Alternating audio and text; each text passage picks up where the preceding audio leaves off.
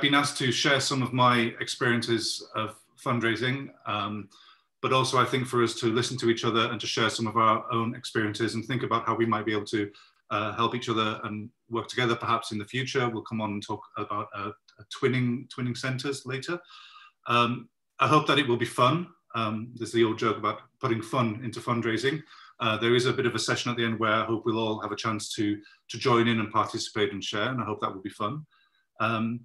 There's a lot to cover in fundraising, so we're going to talk about guiding principles, buzzwords, terminology, but just to say it's very selective, this session. It's a very short session, and we're only just really touching upon some of the guiding principles. I hope it will inspire further thinking, further research, and that we'll have future sessions as well where we go into some more detail if there's kind of requests for specific areas and specific support. So yeah, I hope we'll be sharing and supporting. I'll spend, I think, about 15 minutes going through some of the guiding principles that I think are really interesting and helpful to me when I do my fundraising. And then also some of the obvious pitfalls to avoid. So the things that you should try, you know, the kind of obvious mistakes that people surprisingly make quite often when they're writing to potential funders or trying to meet with potential funders. I'll spend a couple of minutes just on a handy short tool to summarize the previous session on guiding principles. We'll then look a little bit at the two ways that you can communicate your work to ask for funds. Obviously, the one is that you will be doing written proposals or formal applications, and there's a set of principles there. And we'll also be looking at how to talk about your work and how to really inspire people to give money when you're speaking about your work in person or over the telephone, perhaps, or in these days through Zoom calls. So that will be templates and elevator pitch. And then the heart of the session, I hope, will be taking part and having a go at talk. It's an exercise really for you guys to have a go at talking about your work, a role play, asking for money from a rich person, but we'll come on to that and talk more about that. I'll briefly talk about sources and resources, although again, this is quite generic and that would be specific to your regions. Again, perhaps that's a future piece of work in a future session. Next slide, please. So yeah, I thought it'd be really helpful to me, perhaps to others as well. I know that you guys have all met each other before, but I'd be interested to just hear your name, your centre, and just one example of, just to get an idea of what fundraising you're currently doing. We've talked to here, I think there was an email before this session asking you to think about sharing one success story. You can share a success story, but also it's interesting sometimes to share a failure, to share something that doesn't work, because that, you know, can help us to, you know, analyze that, think about what we could have done differently. And I've put here, fundraisers much like rejection. It's one of the first things I learned when I started my career. I had to learn to love being told no. You know, I will send out 20 applications to a trust, to a bunch of trusts. 18 will ignore me. One person will send back a letter saying, thank you, but no. And maybe one will send a donation. So you really have to be resilient and learn to love rejection. So I'll start by introducing myself. My name's Paul Julian. I am a fundraiser. I've been a fundraiser for 20 years, been with Penn International for about 5 months, trying to really develop their kind of wider fundraising because, you know, they rely very much on a Swedish funder, on our publishers circle, on the writers circle. All of these are struggling at the moment, partly because of COVID, partly for other reasons, the economic crisis. So really trying to be creative and trying to find new sources of funding, new donors, new ways to engage people in the work of Penn across the world. So that's my quite daunting task. I was thinking about sharing a success story just to get people going. But I was thinking I'm not sure if it's a success story or a failure story, so I'll share it with you and I'll let you decide. When I was first starting off in fundraising, I was asked to a business breakfast to make a pitch from a major donor through a trust. And so I put on my suit and tie and I was very nervous and it was very formal. We met in an expensive restaurant, cafe for breakfast. And it was very stilted, it was very cold. We ordered coffee, we ordered food. I ordered poached egg on a plate.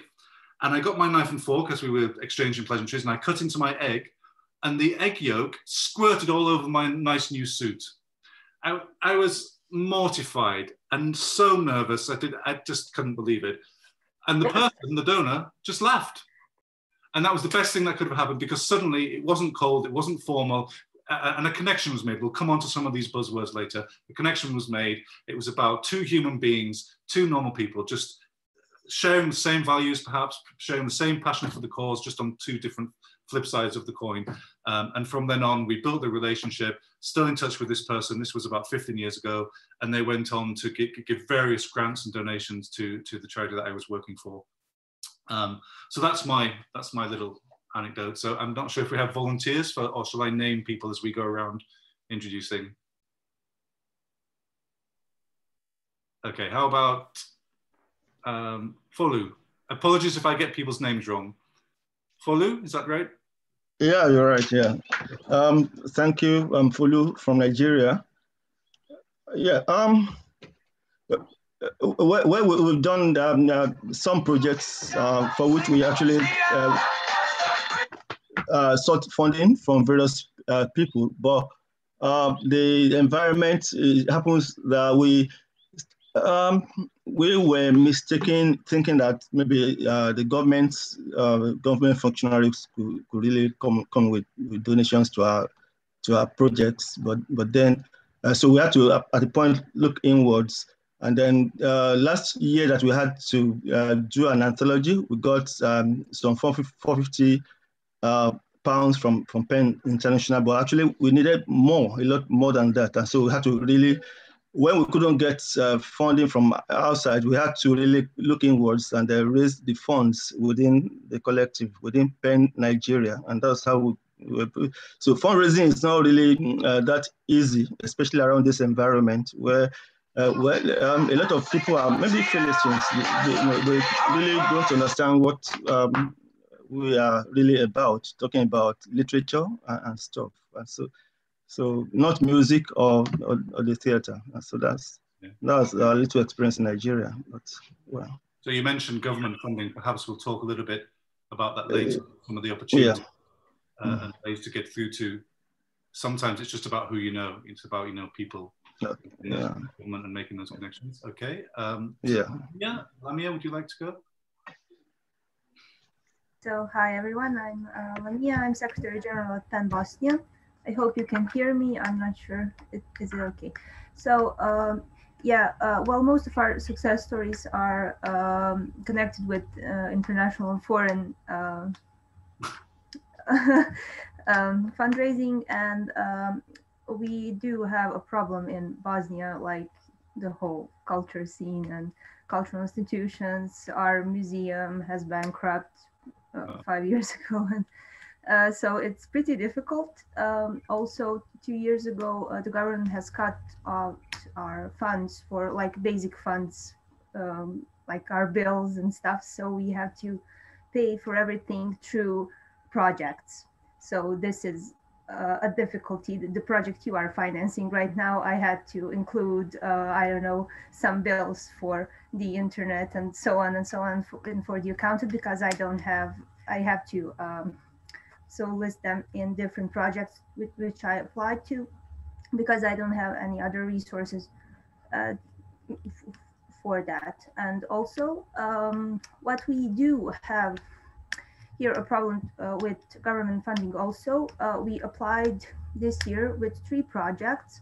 It was about 15,000 euros in total. It's not that big amount of money. And they always give us the same amount, which was like less than a half for those 3 projects. And it's always the same amount. Whatever projects I apply with, they will give me the same sum. I just know that's true.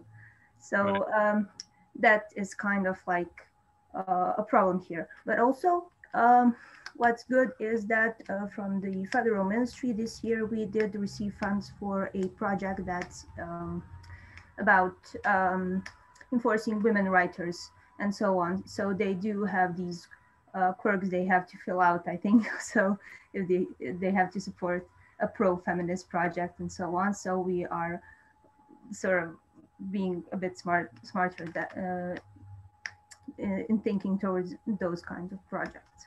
Yeah. Okay. a challenging environment, of course. Not a part of this presentation, but you did mention bills and overheads and those kind of costs that are not a part of project grants. I mean, it could almost be a separate session about presenting budgets to funders. I used to work in international aid, and donors would say to me, we want our money to go to the food parcels, to the actual beneficiaries. They didn't want to fund overheads, admin costs, admin. And I used to say to them, I learned to be very confident to say, what do you think admin is? It's all admin. Everything about getting that food parcel to that beneficiary in that country, you need laptops, you need people to unload from the trucks, you need the audit. Nothing happens without you being able to pay the bill. So when there's ways that when you present those budgets, those are essential project costs. They shouldn't be dismissed as kind of separate admin. Nothing happens without admin. Anyway, that's a separate session perhaps. Is it, sorry, Mohammed or Mohadin?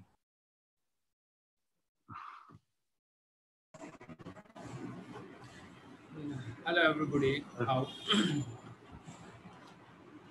Are you hearing me? Yes. Yeah. Yes.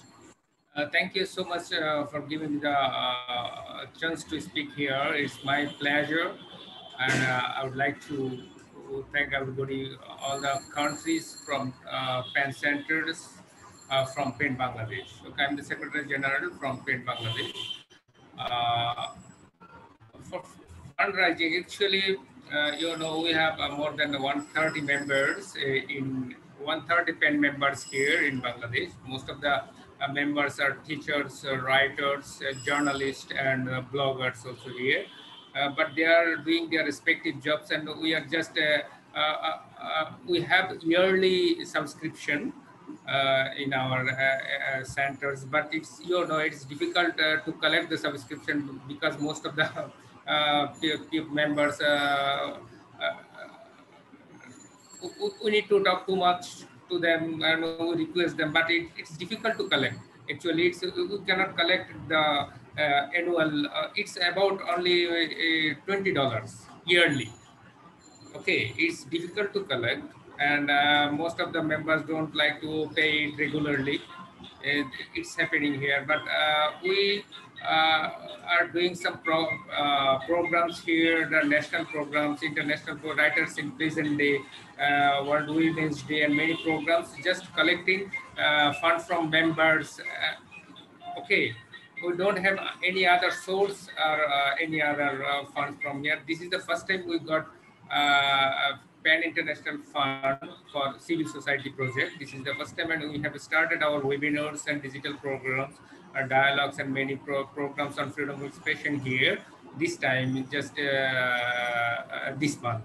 Okay, we started it, and actually we need more counseling about how we can raise funds for our many programs and collect programs and group the programs. Okay, thank you. I guess you won't think of it this way because you're clearly struggling and relying on those subscriptions, but I'd see that as quite an exciting time to be at, because the whole world there, you haven't tried, you haven't gone to your local community, local businesses. I mean, you never know what's going to be out there once you start. And I realize that you're volunteers and it's about finding but I think there's cause for hope there in that you haven't gone out there before. Okay, thank you, Mark. Abdullah, would you like to go next?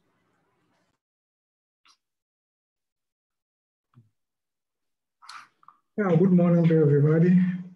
I'm very glad to be with you again. My name is Abdullah Silla, Guinea-Bissau. Newly admitted last year, I guess. I'm here basically to learn from you. Why? Because I come from the, I'm a writer, and fundraising is not part of the game, especially in our environment. As writers have to keep some distance from the either government or any other sorts of funding. So basically, I have no experience to share with you. I personally have never done it. So I'm basically here to learn again. Thank you. Thank you. It's interesting you said fundraising, as a route of fundraising is not a part of the game, which is a really interesting phrase. And I think I'd say fundraising isn't rocket science. And we probably, some of the principles, some of the techniques we'll talk about are all transferable from our personal lives. So I'll talk about, we have these mixed metaphors of relationships and dating, the way we interact with people, the way we live our lives, organize our lives. And if we're gardeners or agriculturalists, also some of the techniques we use there can be applied to how we develop relationships, how we build up to going to someone and asking them to invest in our work. So don't be scared, it's going to be fun. And again, you have a journey ahead, which I'm a little envious of. It's untapped, for me, I see it as an untapped field. Okay, thank you. I'm just going through the screen. Ketley, would you like to go next? Hello, yes, thank you. Good morning, all. I am Ketley Mars from Penn, Haiti. I have been president of the Penn Haiti for almost 3 years now, and our Penn was founded back in 2008. When I was elected president about 3 years ago, our Penn was going through a crash. As it happens to several Penn, I understand we go through the waves. Sometimes we're up, sometimes we're down, depending on who's leading, who left the country, who has difficulties doing it, who lost interest. There are so many reasons why our Penn centers go through rough times at times. So the first thing I decided to do was to make a fundraiser to collect funds to pay for late bills of rents, for electricities and human resources that was long overdue. And it was a very traumatic experience for me, that's fundraising, because by nature, I'm not disposed to ask money, although I'm doing it for an institution, but it's not part of myself. So what we tried to do was to have a big soirée, artistic soirée, where an artist would come and give a show for us, and people would buy ticket and come, and that would be it. So we had that part of the fundraiser. And also I wrote so many letters, as you were mentioning earlier, to banks, organizations, and asking them to help us put the Penn Haiti back on feet.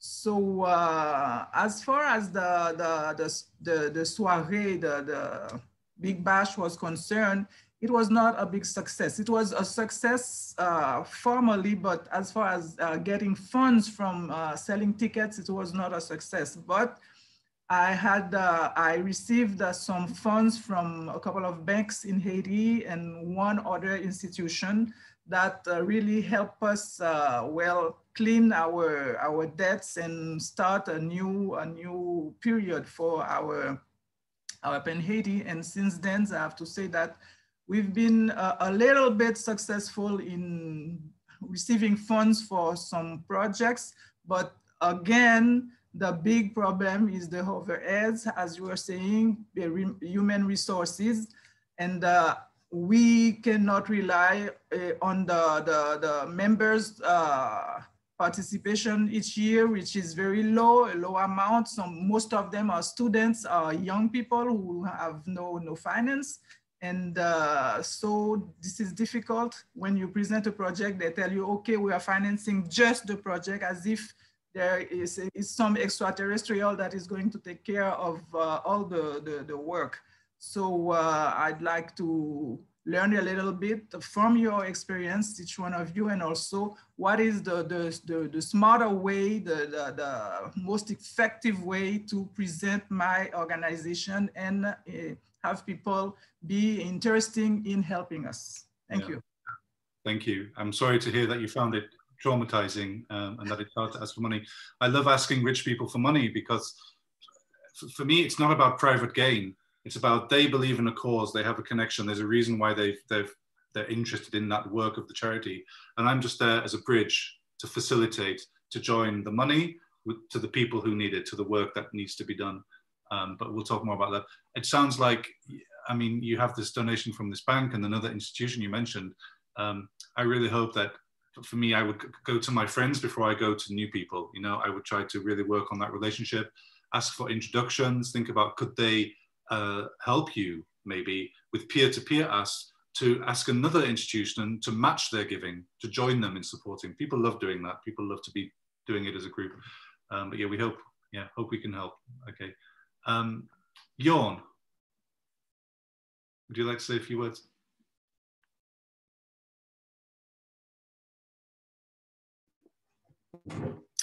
Hello, everyone. Yeah, I'm Yon from Penn, Cambodia. So Penn, Cambodia, a little bit quiet. Yeah, because like we got like a big pressure for civil rights society. So the freedom of expression is so small. So for our activity also a bit quiet, like a big storm, and then try to stay safe, because we don't have a big event for raising fund. We don't have like before 2016, yeah. So like a big destroy for the freedom of expression. So many civil organizations have been moved out of the country. So we try to do something very quiet. We don't have any resources to promote our program, to produce our program, because our previous president, Heng String, has escaped Cambodia to US.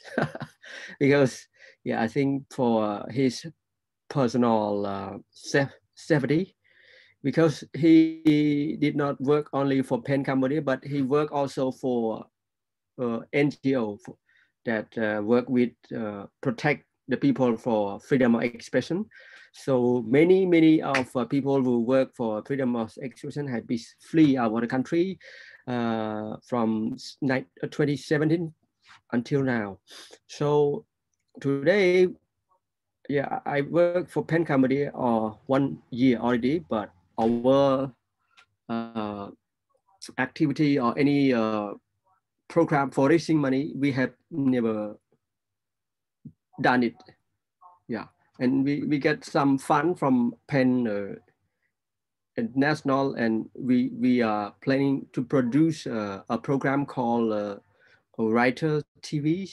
Yeah, that I hope will be release some video that we interview about the documentary of writers.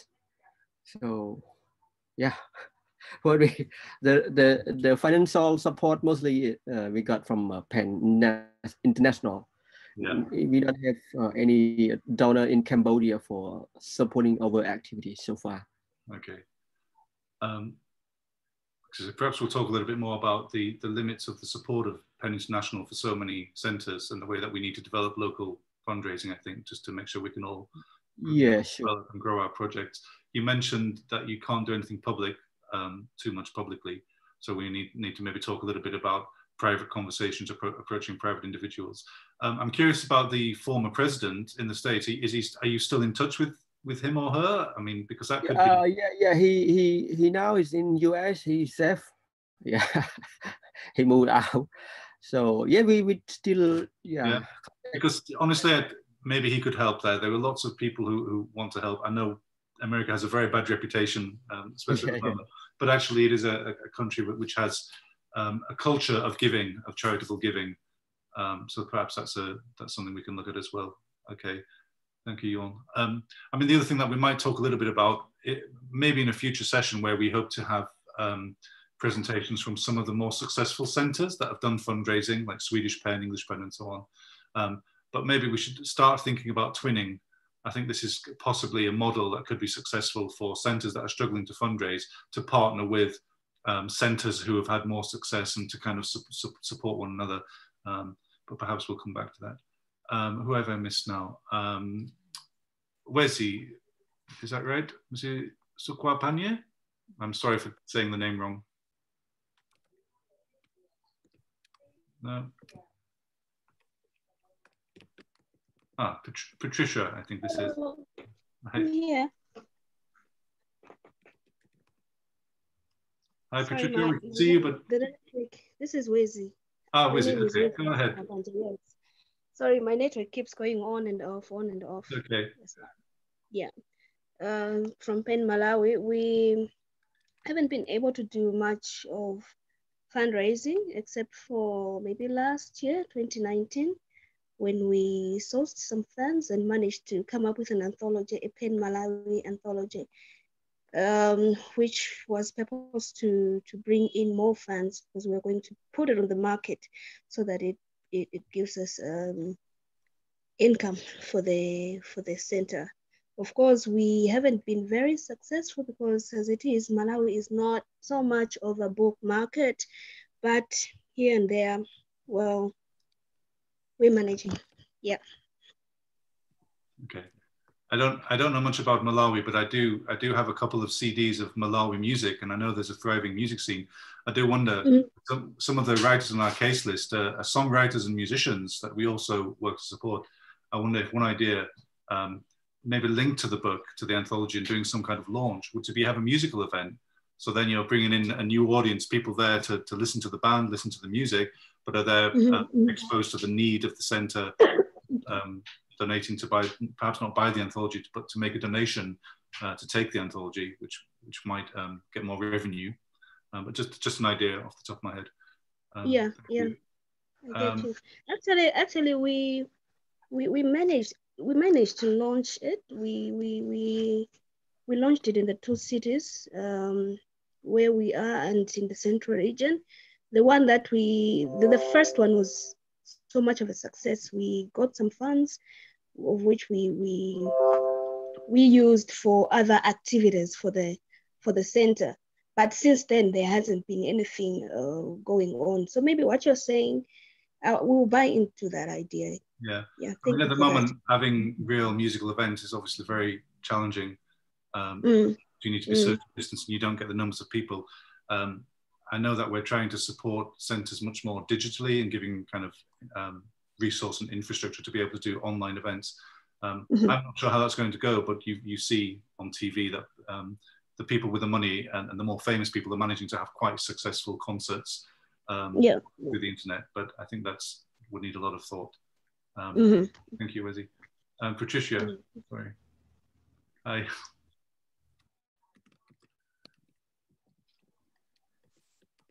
Hi everyone, Patricia, myself and Wezi, we come from the same center, which is Penn Malawi.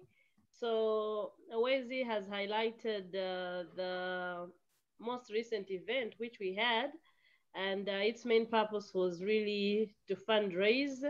The other side of fundraising was that we tried to have annual subscriptions of members, but that one also did not work out very well for us.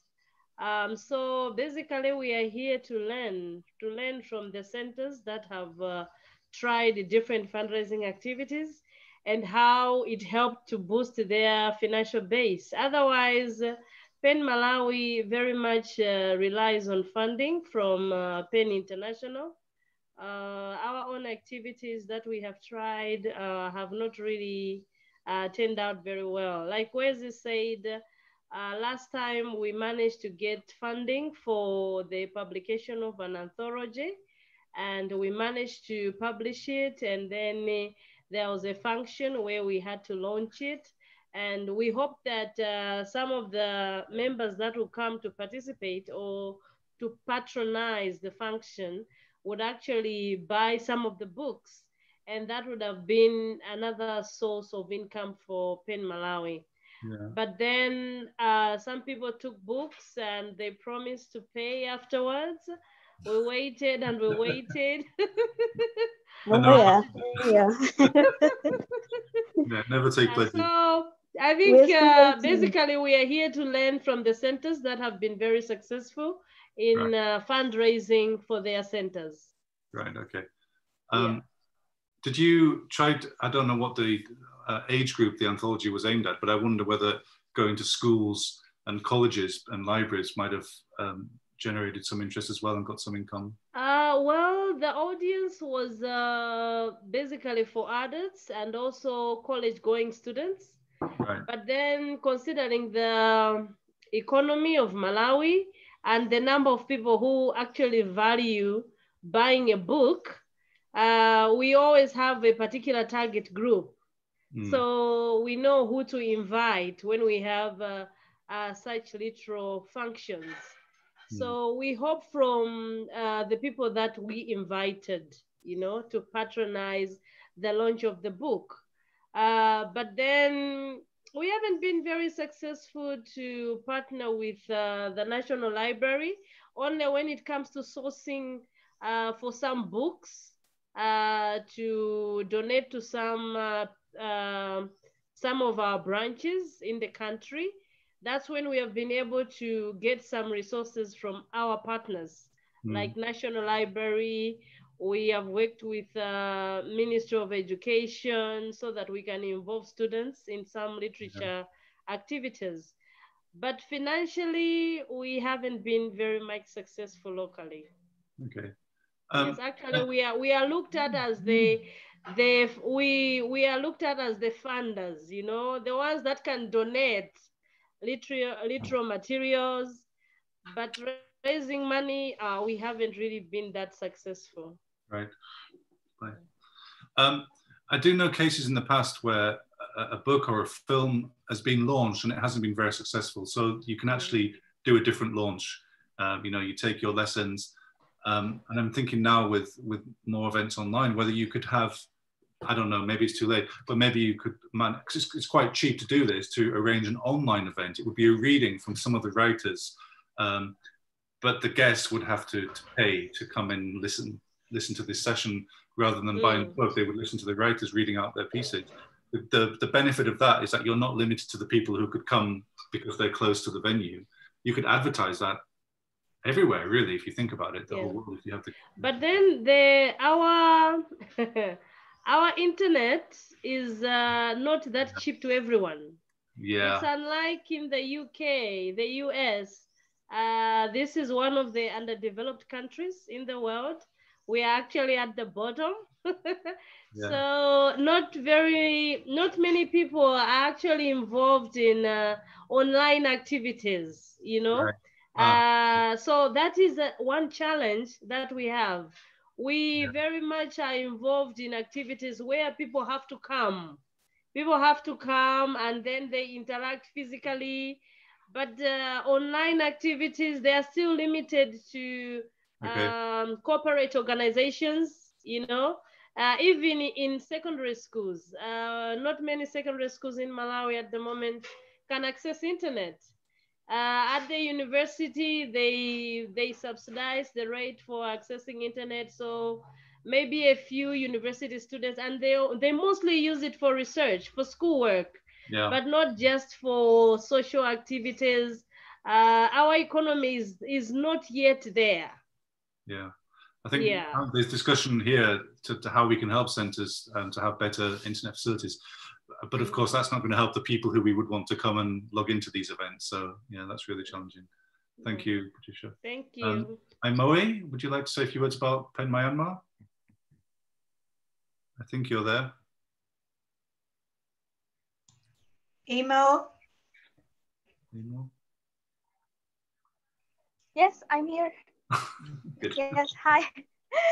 Sorry, the phone was me. So yeah, hi, I am Imo from Myanmar. So we say that in fundraising, Myanmar has been very lucky and very it's great in terms of the fund because we will be able to work with government, union parliaments, and in terms of that, the libraries, and mostly with government works, we will be able to get enough funds to do the trainings, to do the discussion, to do the curriculums that we are doing right now. So yeah, the main conflict we will be having that, like she said, phone bills and not being able to get in touch with enough technology circulated here, not having enough experience with that's why online events, because of the pandemic, we have been shifted to online, which is a difficult and conflict to do the sections, and which is affecting our fundraising activities. Okay, thank you. I think lastly, Ralph, I'm just aware of the time. We're about double time, but that's fine. Ralph, would you like, I know we've heard from Penn Nigeria, but Ralph, would you like to say anything?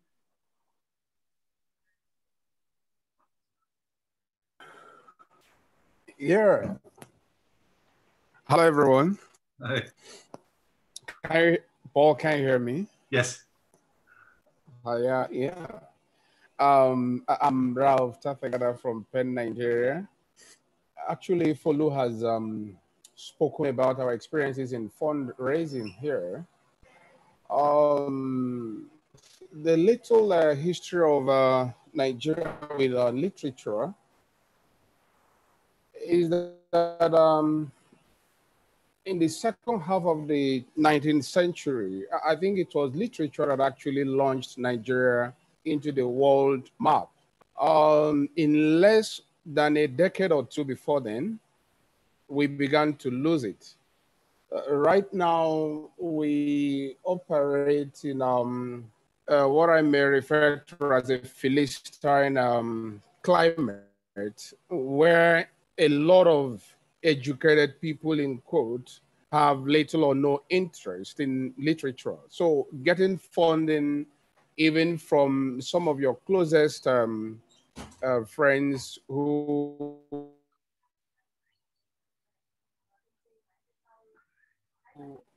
are financial. So it has not been easy getting funding here, except the few funding we get, the little funding we get from Penn International. But we are not giving up on that. We still believe that with time, probably we'll be able to get funding even from some of our rich friends. But getting funding from the government is like getting water out of a rock. Yeah. But we are not giving up on that. Good to hear. You keep freezing. Yes. Oh, sorry about that. I mean, okay. yeah, okay. I was going to say something, my mind has gone blank, about continuing to ask people for money. Yeah, you mentioned literature is what you're asking people to invest in, and I don't know if this is relevant, but sometimes it's not about the actual project or the work. People want to. Sorry, you're still talking, Ralph. I can see your. Okay. Sorry, we can't hear you.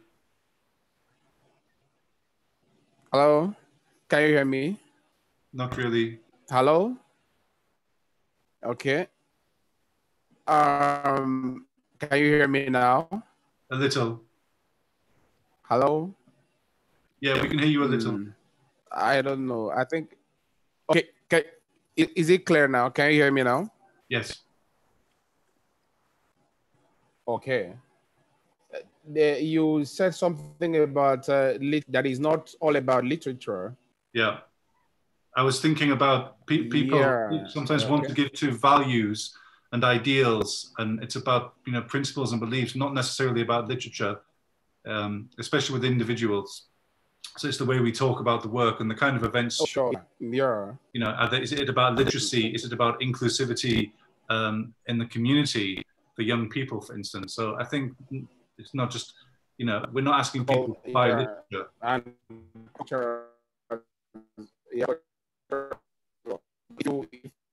I'm sorry, Ralph. Issue of Ralph, could you use the chat? Could you type in the chat, and then perhaps Anne can maybe tell us what you say. Okay, I'll come back to you, Ralph, if you have anything you want to put in the chat. But I'm going to move on just because I'm very conscious of time. Maria, could we have we'll start on guiding principles. Back to the presentation. Yes. Thank you.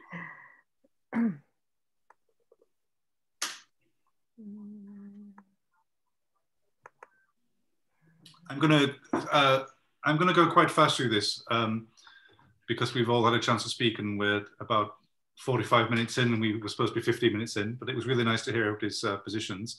So we're going to talk about some of the... Here is very poor or something. We're going to talk about some of the... if everybody could mute who isn't talking, please. We're going to talk about some of the buzzwords that you hear when you launch into the arena of fundraising. There are hundreds of them, but I thought I'd just pick a few out, which I find very useful. I just wonder if anybody wants to come in and just pick one of those, maybe stewardship, maybe cultivation, and have a go at saying what they think that means in the context of fundraising. Any volunteers? It's fine if people don't want to talk, but I'll wait a few seconds to give people a chance.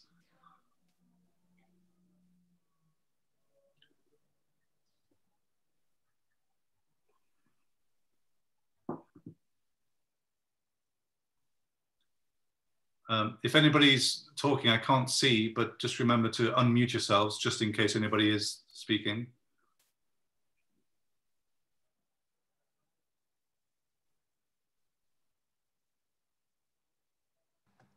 No, that's fine. I don't understand. I don't know the concept behind relationship fundraising versus transactional. Okay, I'll come on to that. Thank you. Transparency is when you having that fundraiser and that afterwards you make public, like the fund you received, the expenses that were made, and the what you have left in store to do your project. Yeah. Okay. Okay. I'll move on. Next slide, please, Maria. So I'll answer your question first about relationship fundraising versus transactional. I don't do transactional fundraising. I think it's very bad. I do relationship fundraising. Transactional is when it's something like just giving a very quick gift online without any engagement in the cause, without any conversation. You know, somebody might stop you in the street, you feel guilty, you just want to get rid of someone, you say, okay, here's $1, here's a cent. That's transactional. That's not how I found success and pleasure in fundraising, and I don't think it's really useful at all for Penn International or for the centres to try transactional fundraising. I would be much more optimistic about long-term support for the work, thinking about relationship fundraising. Now, the word relationship, of course, has got a personal connotation. We all have our personal relationships. I've always loved mixed metaphors. So throughout this presentation, right until the end, I think we'll hear mixed metaphors from me about how the way we approach a relationship is actually a useful way of thinking of how we approach funders and potential donors. The two metaphors are courtship, because actually talking to a company, approaching a trust or foundation, going to a wealthy person is a little bit like a courtship.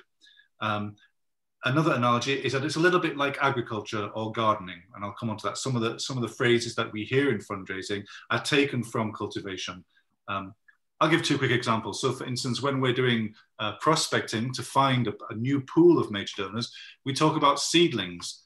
Our seedlings are a group of people who we hope will grow and bloom and be able to support us with major donations in the future. So we sow our seeds, our little seedlings, and of course you can't just leave them because they're not going to grow. They need water, they need sunlight, they need a little bit of love and care. That's the way that I deal with major donors, if I'm honest. You have to look after them. You send them little messages, you find out about them, you send them updates, reports, maybe there's a press release, something in the news. This is all before you've asked them for money. It's about building trust, building that connection, building that relationship with somebody who's got the capacity, who's got the wealth to help, but hasn't at the moment got the motivation, hasn't got that understanding or trust in the charity. The same as you would find in a relationship, and a little bit the same as you would find if you're trying to get a plant or flower to grow too soon. It's not going to grow, it's going to wither and die. You need to look after it over a long period. There's also the concept of leaving a field fallow. With funders, you can't keep going back, and every contact you have with them, you're asking for money. Some of those contacts have to be just to say thank you, just to say hello, just to update on a little bit of something that's happened with your work or one of the challenges you're facing. In agriculture, of course, you would have this concept of leaving a field fallow. You would hit the field in the first year, the second year, you would hope to have a harvest, but you need to leave the field. This is the philosophy, is you leave one of those fields fallow for 1 year. You do not try to harvest from that field. You give it a year, and then you go back the year after and farm it again. And that's the same with major donors, especially, and sometimes with trusts and companies. You give them a gap so that they know that you care about the longer term relationship, and that they're involved and invested in the charity and in the work, not just going to them for money every time you speak to them. In a relationship, of course, in the UK, we talk about don't kiss on the first date. You shouldn't, you meet a rich person, maybe you shouldn't ask them for money straight away. Maybe you should ask for a meeting. Maybe you should invite them to an event. You're going to scare them away if you ask too soon, too high. It's about building trust.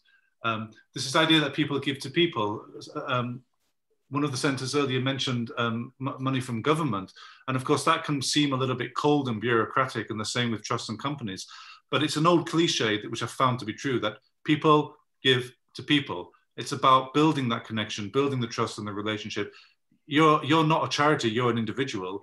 The person who's answering your call or answering your email in that government department is an individual with a heart, with feelings. It's all about the heart. So we're looking about long-term sustainability, maybe not just trying to get a grant for the event or for this particular project. We're thinking about someone investing in the ideals of the work over a longer period, not a one-night stand. You can see there I've talked about low ball gifts. This is just an interesting series of anecdotes of something I found in my fundraising career. I heard very early on about something called low ball gifts, which you have to be wary of. This is when you meet someone, and before you've even asked, before you've even started really that deeper conversation, they're writing a check to you. They're getting out their wallet and they're trying to give you $1 or $10 or $1,000. But actually, you know from your research, you know from your knowledge that this is a person who could give $10,000. And you have to be very brave to do this. And I have done this. The low ball is also called the fuck off gift, the go away gift. Once somebody has made you a donation, it's very, very difficult to go back to them to ask again. You have to wait a long time. You don't want someone to give you a very easy transactional gift of $1 when you know that if they get to know the work and get to know you and trust you and you have a relationship, you can ask them for a much bigger amount of money. Transparency, yes, that's right, that it's about how we report back afterwards and how we spend. But I would say, as with relationships, that it's also about being honest with ourselves, honest about what are we delivering? What can we realistically achieve with the work? And then obviously being honest with others about the work. There's no need to hide anything about what we're doing in terms of hiding the admin costs. We should speak loud about this work can only happen with those overheads, with paying the bills, paying the electricity. So let's be honest with ourselves and others about what is achievable, what are those deliverables, and that ties in, of course, with the accountability that all donor projects have to deal with these days, and quite rightly too. We hear about connection, and for me that's about, again, it's about people talking to people. Trusts and foundations are not faceless institutions. There's somebody working in there who's got a family, who's got a life, who's got a story to tell, and you want to connect with them. I've worked on the other side as a grants giver, receiving applications for funding, and there was something called, I would call it bullet point hell. We received papers, applications that were just a series of bullet points or a series of statistics. Now, of course, we want to demonstrate and show that we've got some science behind what we're doing, but people just close off. You see one statistic. Also, statistics can be massaged. Anybody who's savvy knows that you can be very selective about the statistics you choose. Much, much better. Don't put things into bullet points. Don't talk about statistics. Tell a story. Rather than try and talk about the whole project and the whole work, just tell one story of one individual who came to that session or one challenge, and how that project made a change for that person. It's about tapping into the natural empathy that we all feel. As I've said here, I can't see all of my slides because of the pictures, but it's even in a bureaucratic application form, it's a human being reading it. And for me, fundraising has always been about connecting with others who share values or aspirations, but are just richer than me. When I meet with really wealthy, I'm not wealthy, I'm quite poor actually, relatively. But when I meet with wealthy individuals, I don't feel intimidated because I know that we will share the same politics or the same values or the same concern about the cause that I'm trying to fundraise for. Next slide, please, Maria. Some more buzzwords. Investment, again, I find a really interesting one because, you know, in the common understanding, we talk about financial investment. Of course, it's a banking term. You have investment bankers. For me, I mean, obviously, I'm going to contradict myself here because I'm also going to say that nothing matters except for the money. Nothing happens without money. And people shouldn't be ashamed of asking for money because it's all about the work and making it happen. But for me, really, that would be transactional, just thinking about the money that a person can give. For me, I understand that when somebody gives a large donation to a charity, to a project, it's an emotional investment. Often they have a connection, something has happened to them. You know, in the case of literacy, perhaps somebody in their family is illiterate and it's been really challenging, and there's a project that inspires them and is helpful to them personally. Perhaps reading has transported them into a world of optimism and you know, a new world away from the struggles of their childhood. So it's about making that connection, and often let's not forget it's an emotional investment. I see it as kind of a little bit binary, but it's a little bit, you'll see charities worldwide will go one way or the other. They'll either focus on a positive way about talking about the work or the negative, but both of those about tapping into people's emotions, talking to a human being. The negative, you'll see the bigger agencies, you know, Oxfam, Amnesty, are starting to do this less and less, but you'll hear the narrative, they talk about victims a lot. They talk about suffering and they want to show the suffering because that's going to tap into a person's anger and the negative emotions. But actually you will also see charities, and this is my preferred style, who talk about the difference that the work has made, a positive approach, you know, being inspired by the work that's been witnessed. I say it's a delicate balancing act, that's true, and you have to somehow tell both sides of the story. You have to talk about, look, this is the challenge, this is why we're doing the work, this is why it's necessary, but it's also making a difference. There's positive change that comes from the work that people are doing, positive transformation and social change.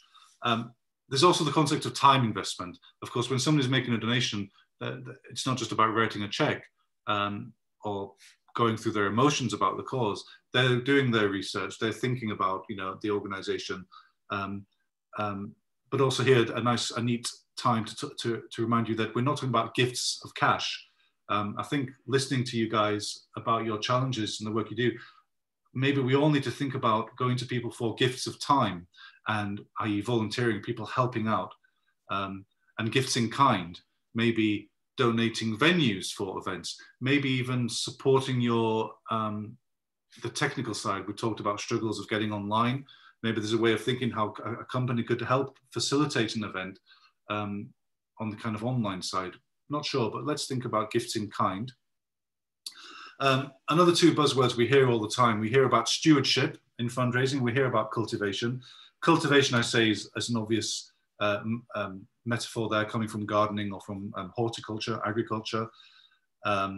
Stewardship is, well, I mean, I'll come on to this, but I'll hint here that for me, it's about saying thank you. It's about looking after the gift. It's about spending it well and reporting back on how that money has been used to make a change to someone's life. That doesn't have to be a formal report. That can be a little email. A lot of my work now is in WhatsApp messages. It's a strange world, but I find myself on WhatsApp with donors quite often. Cultivation. I've talked about seedlings, that you have to spread your bets. Actually, here's another mixed metaphor, bringing in gambling. Don't just go to one person, go to 10 people, and you know that maybe 9 of those won't bloom, won't have a positive result for you, but one of them, all being well, would have. We hear about network mapping, and I think that could also be an interesting thing for centers to consider. It's about asking around, it's about doing a little bit of research on who would know who, and trying to reach new supporters. That can be companies, that can be businesses. We hear something as a part of this called CNLs, a contact needed list. the mistake that you can make is if you go to someone who's a business leader and say, who do you know? Their mind will go blank. They won't be able to really know who they know, who would be able to help you. Much better is to go to them with a short list of names and say, do you know this person? Could you make an introduction to this person? Do you know someone who might know that person? It's about following those paths, trying to reach new contacts. Next slide, please, Maria. A question that I hope we'll have a volunteer answer for.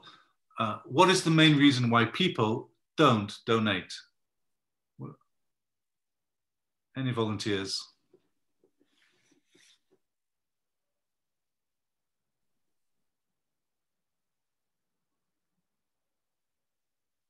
I might start naming and shaming people if people don't volunteer.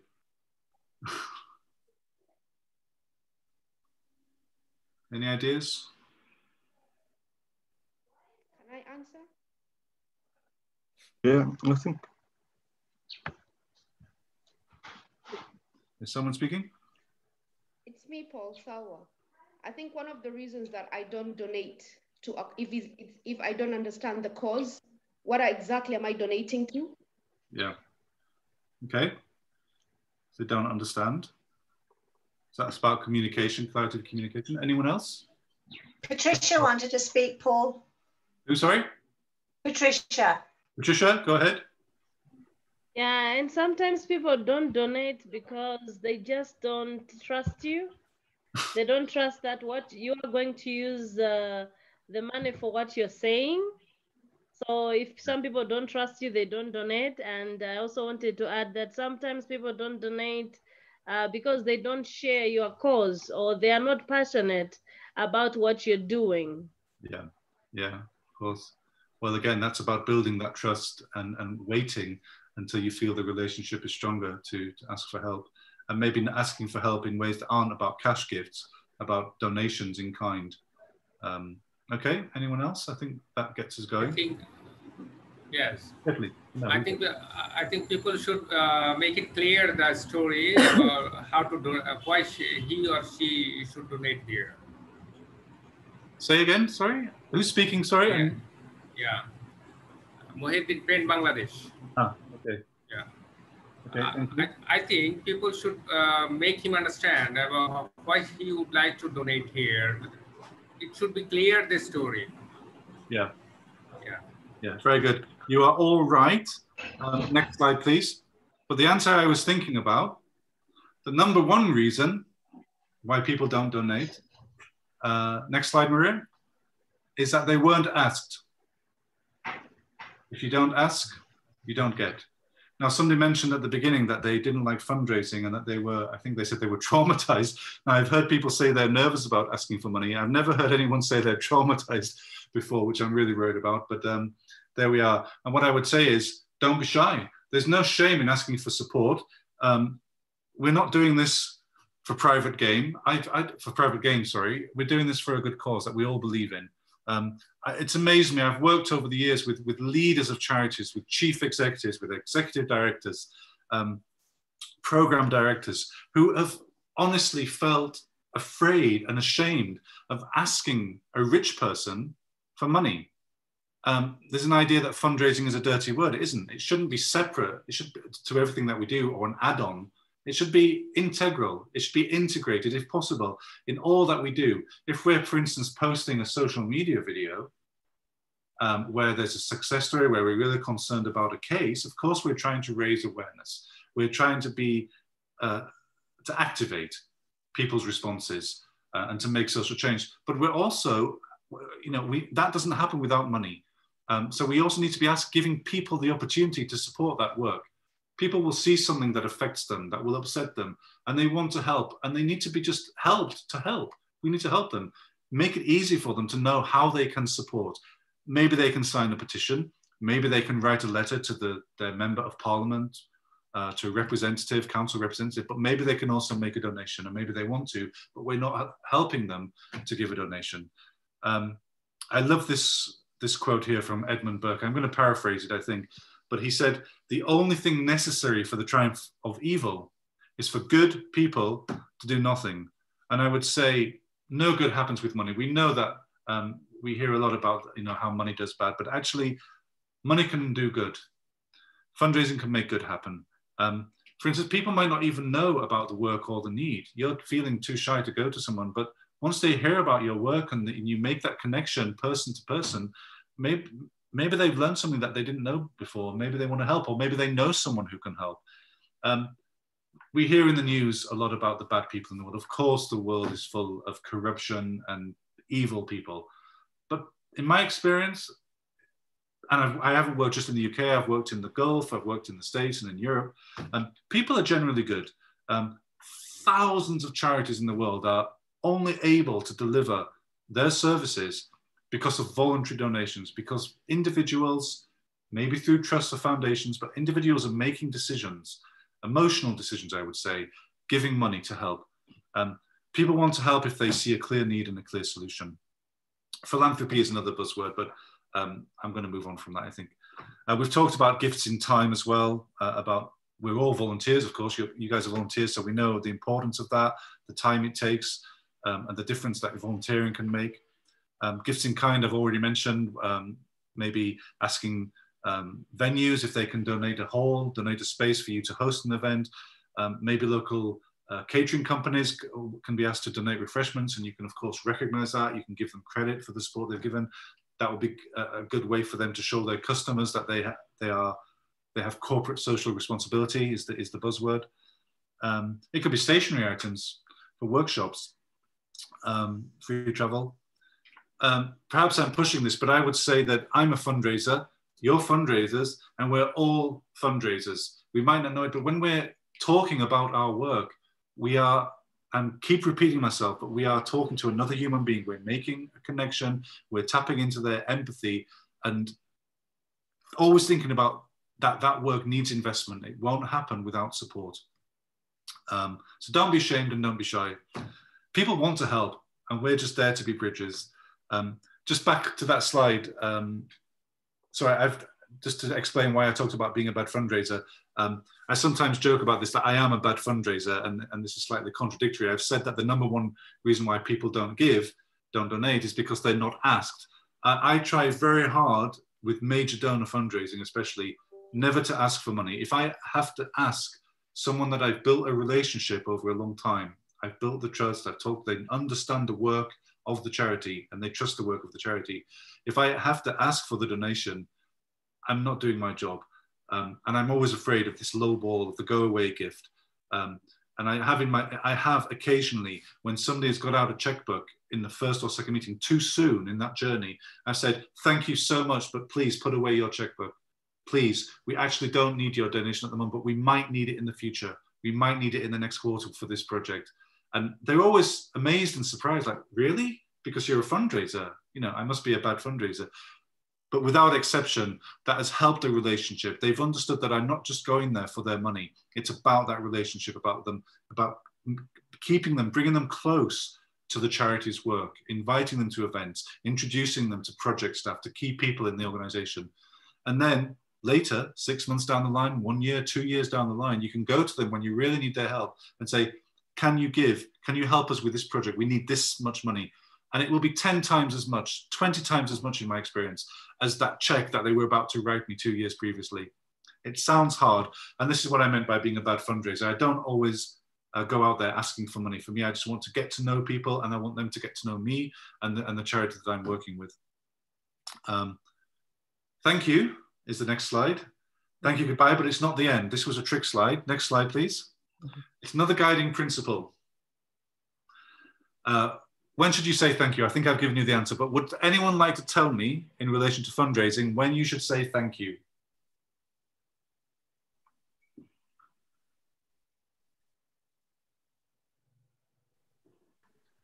Hello? Hello? Yeah, I think the first time to say thank you will be as soon as that request has been granted. At least that's the first point, that you'll be able to convince them to support the project. I think the next thing should be thank you. And then again, after the completion of the project, you have to go back to them to say thank you, maybe in a more formal manner now, or at least. Yeah, that's interesting about formal and informal. Patricia, you've raised your hand. Yeah. Just to add on what Falou has said, yeah, the first time when they have given you what you were asking for, and I think a second time can be when you have used the assistance that you got from them. You have used it, and then whatever project you were doing has been successful, and then you want to share with them how successful the project has been because of their help. I think that's also another way to encourage donors, so that they should keep on assisting you, because they feel that they have made a difference in what you are doing. Yeah, yeah. Yeah, so I Well, feel that feedback is also very important. Yeah, thank you, Patricia. Well, I'm happy to say that you're both right, of course, and I'm sad to say that you're both wrong. Think about this: when you're approaching someone and asking for their time, I would say straight away, beginning, before I've even thought about asking for money, I would say, thank you for meeting me. Thank you for your time. If I'm writing a letter to a potential funder, if that's a trust, a company, I would say, thank you for reading this letter. I mean, maybe that's very bad English, but you get my point. You know, I'm very grateful. Exactly. I'm very grateful for your Thank you. Sorry? We should say, oh. I've lost the presentation, Maria. Can people see? Ah. Yeah. Yes. Maria, I've lost the presentation. Can others still see the presentation? Because my screen has gone. I've lost everybody. Just reopening Teams, weirdly. Yes, I can see it. That's strange. Okay, I'll just have to. I'm looking at a blank screen, but I can see the slides on my other machine. So can you see now guiding principles? When should you say thank you? Yeah. Yeah. So it was a trick question. The thanking, you should thank when you've received a gift, but it's not the end of the process. For me, it's always the beginning of a cycle. Remember, we're not looking for transactional gifts or one-off gifts. We're looking for long-term investment. So for me, it's the beginning of that cycle of giving. When I send a thank you letter after a donation, for me, that's not the end. For me, that's the beginning of the next proposal, the next time I'm going to ask for money. It's about that cultivation. It's about looking after your seedlings. It's about that relationship. And we have a saying in English, you can't say thank you enough. I would say yes, but I have a rule of 3. And it's interesting with teams that I manage, I always have an exercise quite early on where we create a template thank you letter that we can just go to and always use. And we have to ensure that we say 3 times thank you in that letter. So you would start, for instance, by saying, well, I'll say what we don't do. You know, dear so-and-so, we received your donation. We will use it to plan the project. We will update you after the project's end. Obviously, I'm simplifying, but I would avoid that kind of language. I would start the letter by saying, dear John, I hope you'll be on first name terms by that point. Dear sir, dear madam, I hope it won't be dear sir or madam. Thank you for your very kind donation. You start, the first word is thank you. And in the middle of the letter, it's only a thank you letter, so it doesn't have to be an essay, but it should be a couple of paragraphs. In the middle, you would say something like, for instance, you know, we're grateful that your kind gift is enabling us to deliver the project, organize an event, whatever that might be. Or, you know, we talk about the outcomes, we talk about the work, only possible with your generous donation, that generous support. That's a way of saying thank you. And at the end, I would sign off by saying, I would say, depending on who it is and how I'm feeling, you know, my thanks again, my immense thanks, our heartfelt thanks again. Thank you so much again. Really grateful, really appreciate it. So obviously you can say thank you enough. And I would say, ensuring that you say 3 times in that correspondence works really well. People love to be thanked. People will say, I hear people say, no need to thank me. I don't need to be thanked. It's no problem. But I don't believe people really mean it. Everybody likes to be thanked. So I think we're on to pitfalls and tips. Can you see pitfalls, tips on your screens? Yes, we can. Yes. Yeah, I wonder what happened there. It's very strange. Because I'm still on this call, obviously, because you can hear me and I can hear you, but I've lost the presentation. It's very bizarre. Bear with me. I might just. No, anyway. Funders who look for an excuse to reject you. This is something that I've heard a lot from trustees of trusts, for instance, and administrators of trusts and foundations. Obviously, it's a very competitive market. As soon as there's any hint that a trust has some money that they're going to give out, or that an individual has come into some wealth or is in a position to help, they will get bombarded with applications or with calls or with approaches. You have to be competitive. You have to be as innovative as possible. We come back to those principles: to be honest, to be transparent, to think about the relationship and not just going in and asking for money straight away. Some of the examples I've had, a trust, you know, the post comes, the post person delivers the applications. There's a pile of 100 applications on one day, and they open it, and if they see a mistake, if they see a spelling mistake, if they haven't addressed it to the right person, if they haven't done their research, if it doesn't match any published criteria, for instance, it just goes into the bin. I've heard directors and administrators of trusts and foundations saying this to me. It will just go into the bin, even if the work is amazing, even if the people doing the work are passionate and talented. You have one chance to connect with someone, and if you just fall into those pits, those pitfalls, you're wasting that opportunity. So it might seem obvious. Communication is obviously key. You need clarity. We're all writers. We know about having a second pair of eyes, even if that second pair of eyes is yours. So I will write an email, I will write a proposal, and I will either ask for one of my colleagues to read it, to check for typos or for obvious mistakes that I've missed because I'm too close to it, or I will even come back to it the next day. And the next morning, I will read it. I often try to pretend that I'm sitting in the trust's office and that I am the trust's administrator opening my letter and reading it for the first time. Does it look readable? Has it got a few pictures, photos, images on it, or infographics? Is there too much text and not enough margin? You know, you need space around the words. You need to make it as easy as possible for the reader to connect with what you're talking about. But you don't want to put up obstacles. You would find the name of the contact person if possible.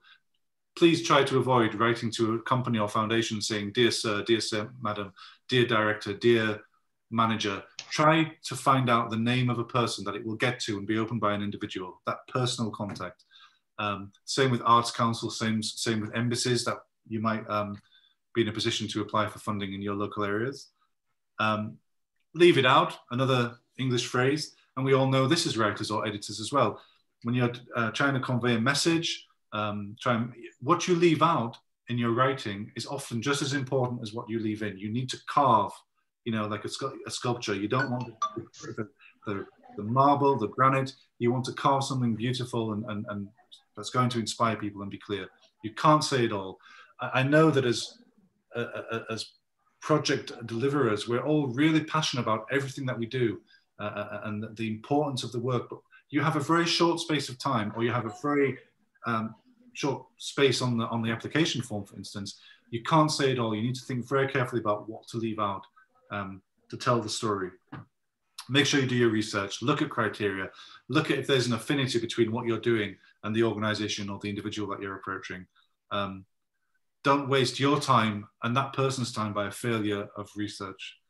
Do your due diligence. Due diligence is another one of those terminologies, one of those buzzwords that we hear a lot about. And for me, it means two things. It means ethical fundraising. We don't want to be going to one of those global corporates that's doing reputational damage in your, doing environmental damage in your country, and maybe doing reputational damage for you in the wider world. There's also now more than ever the ethics of data usage. When we're taking people's details, we all need to think about how are we storing people's names, email addresses, phone numbers.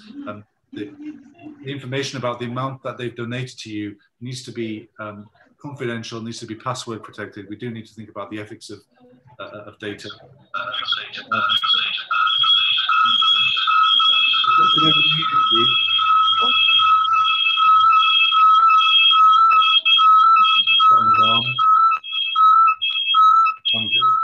Paul, is that you? There's a feedback somewhere. Okay. Better.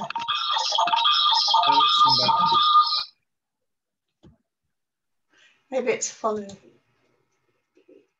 So a little tip as well. There's a tendency, you work hard on an application, or maybe 20 applications, you send it out of the door, you think, phew, wow, I've done the work, and you forget about it, and you pray, you hope that somebody will send a donation. I wouldn't do that. I would follow it up. I would have patience, and I would have persistence. I would check that the person has received the email, has received the application form, and check that they have all the information that they need to make a decision. Ensuring that thanking is timely and appropriate. We've talked about that already. Very quickly, the next slide, continuing tips.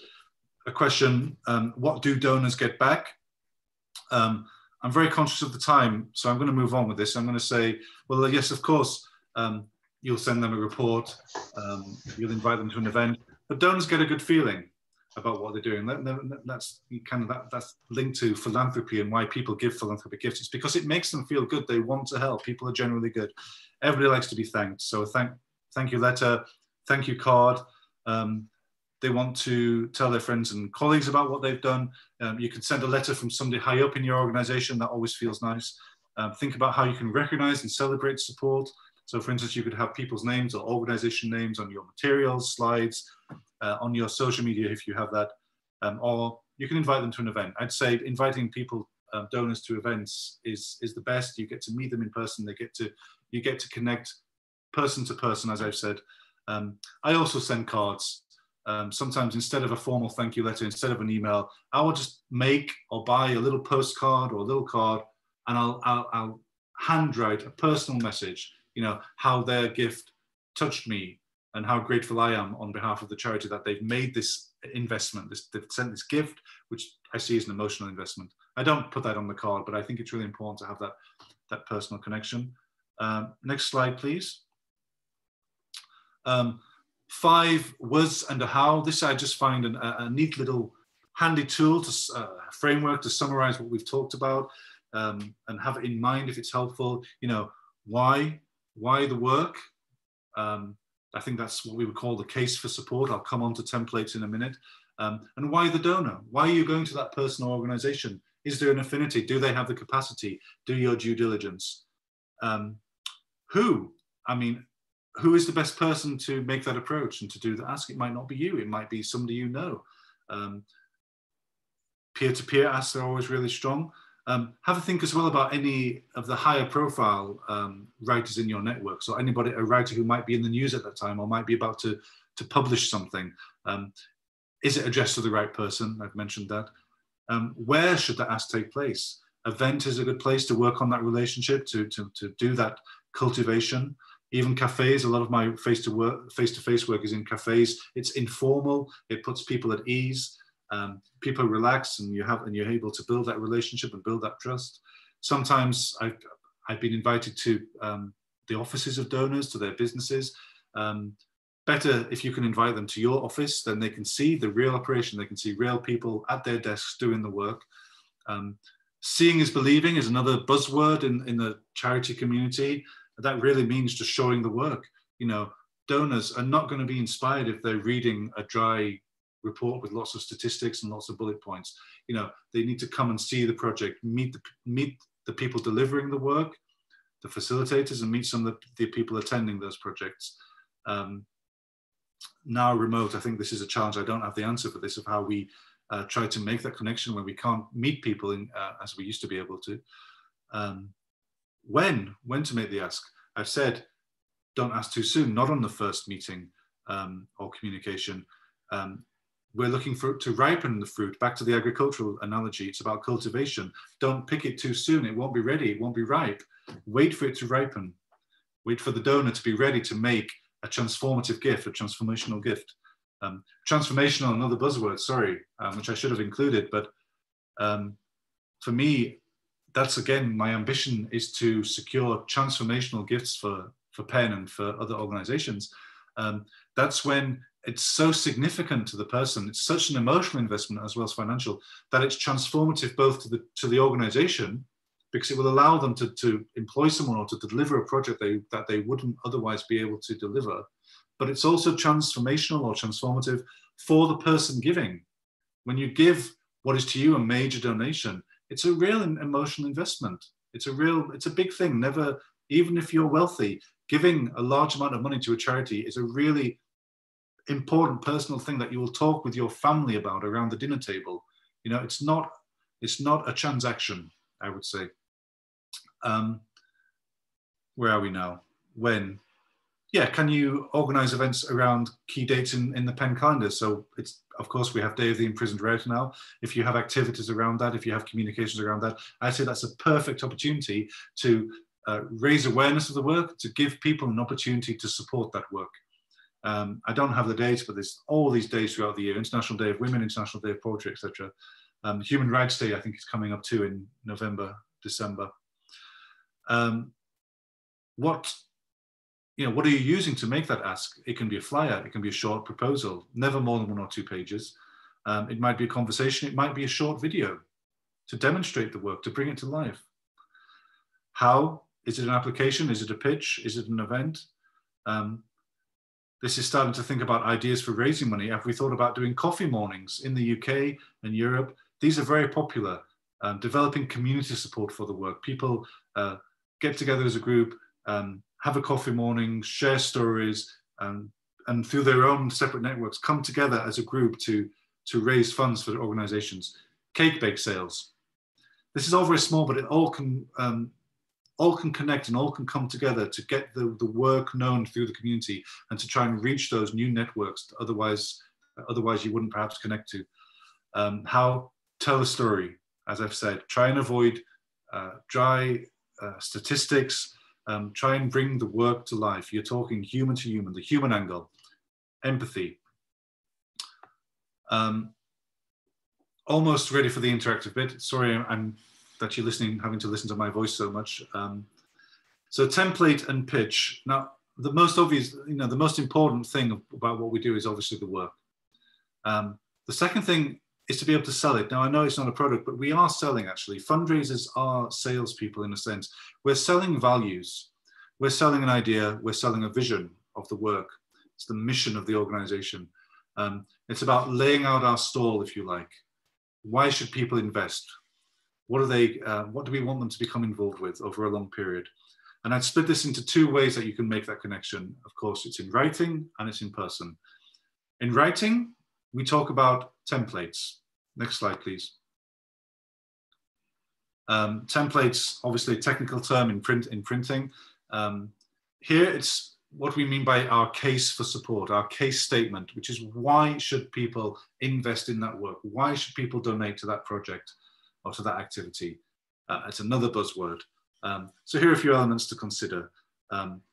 I'd say having a template is a very useful tool for you. Don't reinvent the wheel. I've worked with people who, every time they're asked to send some information about the work to a donor or to an organization, they start typing from scratch, from the beginning.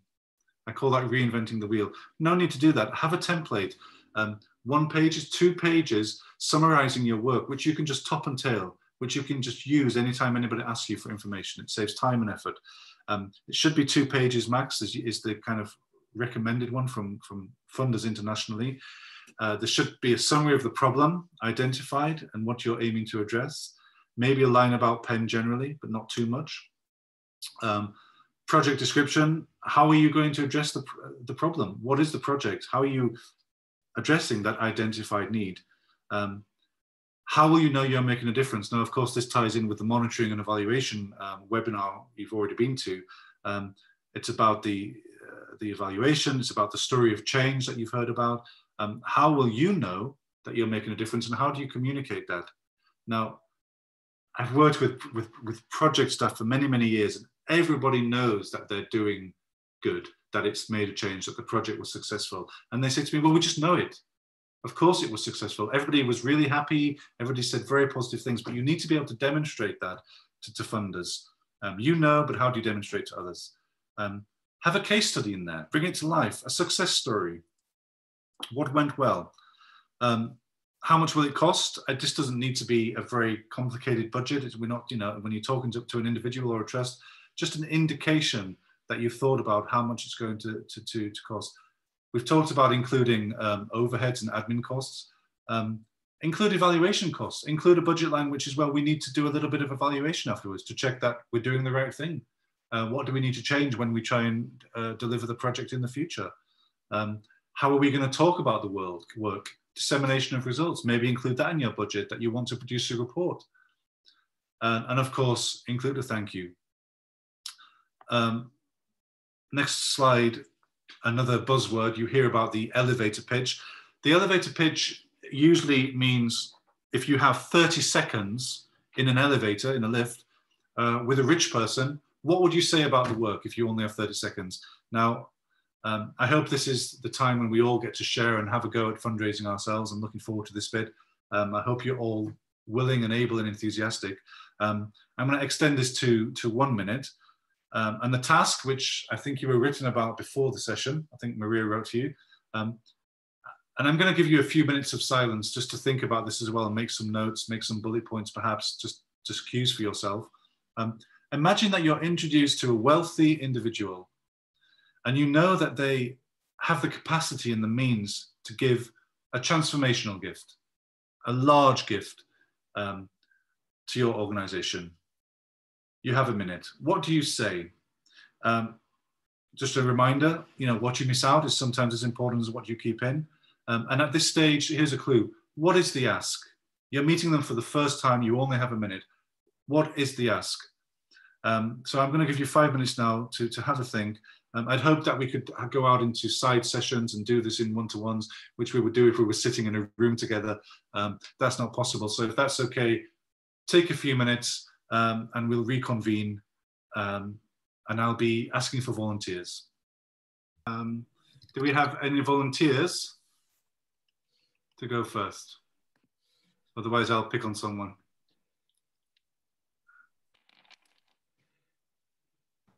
Okay, I will go first. Thank you. Okay, so I came up with three points for that 30 seconds encounter.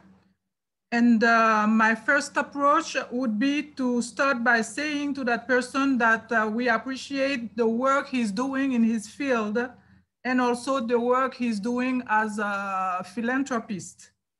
I would ask him to help me build the future of my country like he's doing. And our vision for that is to help the future by helping talented young guys and girls to pursue their dreams. So I would ask him to be part of our dreams.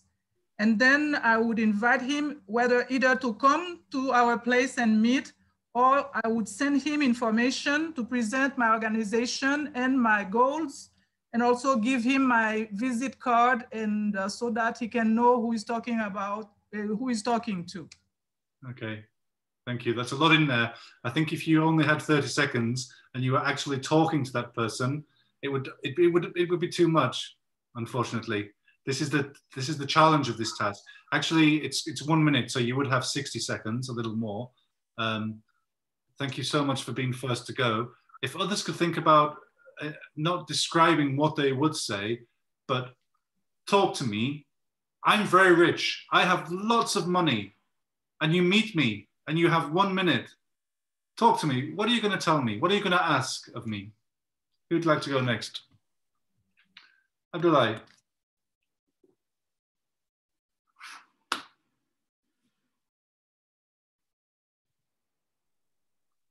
Yeah, I think I would follow the rule that says, don't try to kiss on the first date.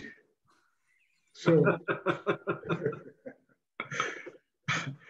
therefore, what I would do is probably to name the person by his name and ask for an opportunity to meet him or invite him to visit our work. So this would give me an opportunity to while not kissing on the first date, to tell him what we really intend to do in a longer time. So this is what I would like to do. Okay, so you've met him, you've met me, and you've asked if I will meet with you, but I don't know who you are. Why would I meet you? Well, this is very important, actually. Of course, when I address you, I will tell you who I am, what I do, and ask for a meeting or invite you to visit me. Yeah. Okay. I really want people to try to pretend that they're in that scenario. Imagine that you are in that space, and don't tell me what you would do.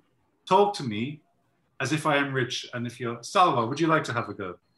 I think what Paul means is you should say, "Hi, Paul. My name is Salwa. I work at Penn International. We fight for freedom of expression and literature. And I would really like for you to come and visit our organization and see how we work and how you can help us." Something similar to that, right, Paul?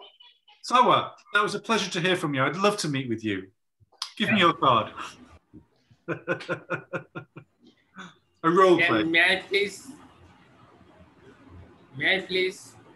Mohammed, yes, of course. Please. Yeah. I have written my comment to Anne privately. Okay, just I'm telling you again here. Just greetings, the person. Just hello, Paul. Hello.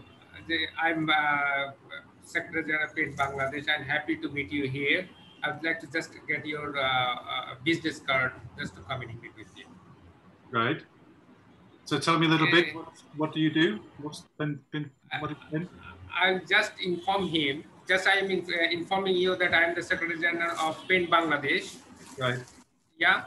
Okay. What's PEN Bangladesh? What do you do? PEN Center, PEN Bangladesh Center.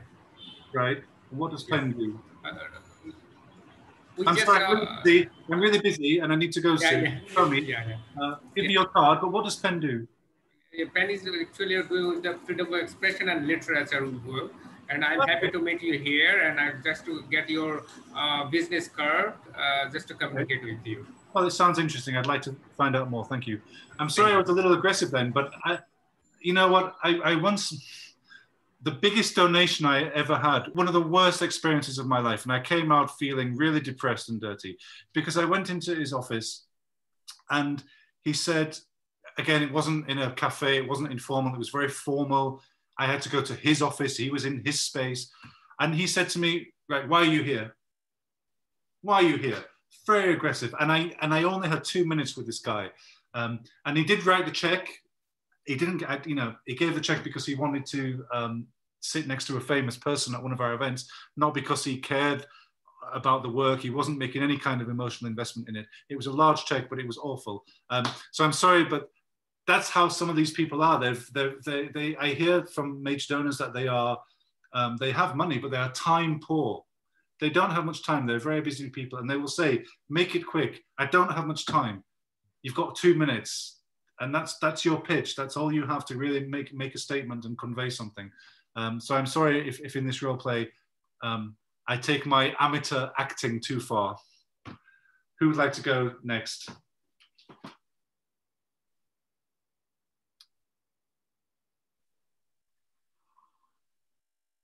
I feel that Lamia is thinking about it.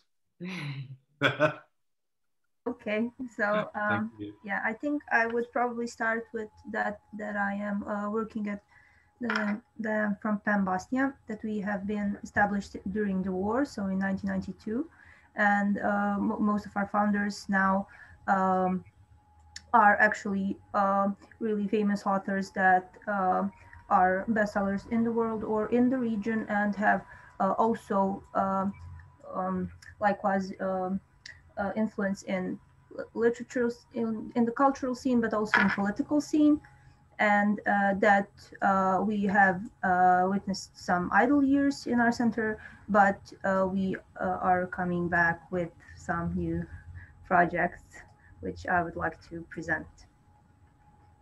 Okay. Considering the, taking the stance of protecting cultural workers in Bosnian society. Okay, thank you. I think I would start, if I walked into that elevator and I was with this, I would start by saying, "Hi, what are the chances of meeting you? Do you mind if I just introduce myself? Please give me a minute of your time. I work with PEN, this PEN Center, really important work, really crucial that we do this. and we have this event, we have this project, please can I send you some information? Please can I meet with you for 10 minutes just to tell you a little bit more about the work? So try and make that personal connection with someone. Don't go too much into the detail, the history of the work. Just try and, in the first stage, just make some kind of personal connection. Again and again in my meetings with major donors, I'm amazed. I will always prepare some project information or case studies. And it amazes me, donors often don't want to hear about that. They just want to make that connection. How are you? How are things going at Penn? What are your plans? They don't want to know, because they can read about the project information. This is something different. This is a personal connection. Okay, thank you. Everybody is gonna have a go before they're allowed to go off this Zoom call, I have to say. So you can go first or you can go last. I go last. Somebody said go last. Ketley, would you like to have a go, or? Oh, can't hear you. Did I miss it? I did already. You did already, sorry. Jorn, would you like to meet me? Jorn, hello. What have you got to say to me? Oh, he's run away. No, he's here. Okay. What I'm just thinking about. Hi. I would say like, hello, Paul. Yeah. I'm Yon Yang, the president of Penn Cambodia. And now we are planning to produce a program for promote the freedom of writers in Cambodia. Okay. It's called like to share the experience about how to express the freedom. So this program needs some fund to process. So it is around 1 week long training course. So we need fund around 20,000 for traveling, transporting, and all expense. Right. So I'm sorry, I have to stop you. I'm very busy. I'm very important and very busy. How can I help you? Yeah, if you don't mind, please help donate some budget for this program, because it is very important for freedom of expression. Is motivate people to share knowledge about their thinking to develop our society and country as well. Okay, well, I'd need to know more. So how about this? How about you come and meet me tomorrow for lunch and we'll talk more. That's the outcome that you want. You want to have that chance to meet for a longer period, not just 1 minute where you're nervous and you're trying to think, oh, what should I say? Try and get that meeting, try and make that second connection. Who has escaped this challenge so far? Emo? Or I can't see everybody. I'm looking at the list. Yeah, Emo and Patricia also. Okay. They're hiding, but we won't let them escape. I think it's fun and it's a good thing to practice. It's a good thing. Emo is having problems with her internet, so she might struggle. Has Patricia spoken?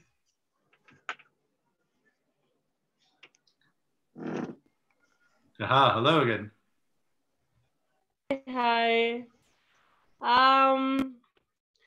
It's not a very easy task, really. It's not an easy task because especially because I was trying to think around. if we were in a room, it would be easier, I think. And if we got to know each other a little bit, because maybe if I knew a little bit about the donor, what they do, what they are passionate about, maybe I would know how to start this conversation. But then I'm thinking I've met a total stranger.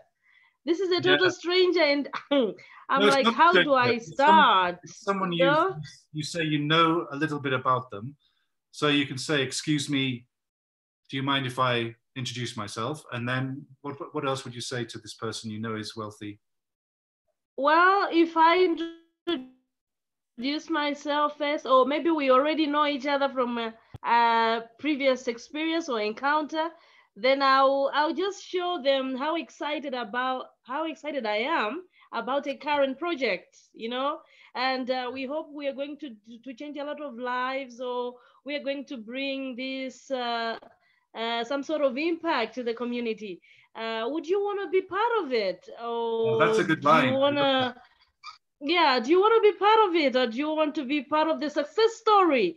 And then if the person has time, I will tell them more.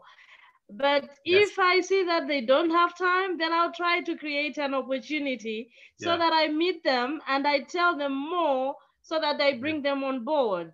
You know, a minute is up. A minute goes by very, very fast. But and I'm done. Part of it.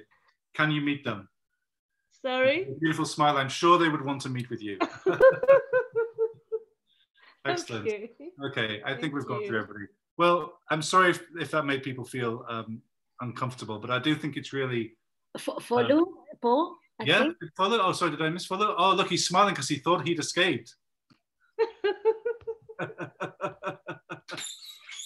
Okay, follow. This is it. You're the main show now. Unmute yourself. You need to mute.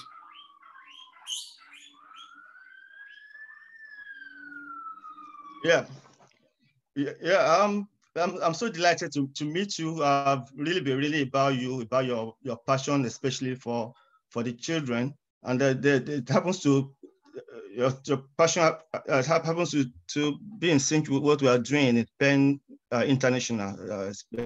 I'm Folu, the Nigerian president of PEN, and then I know you want to align with us because PEN is about the promotion of literacy, and free speech, freedom of expression. And so we are currently into a project to develop a particular community, rural community in Lagos, which is really mainly a migrant community. And we know that there's no social facility like even education, school or hospital there. And we're trying to now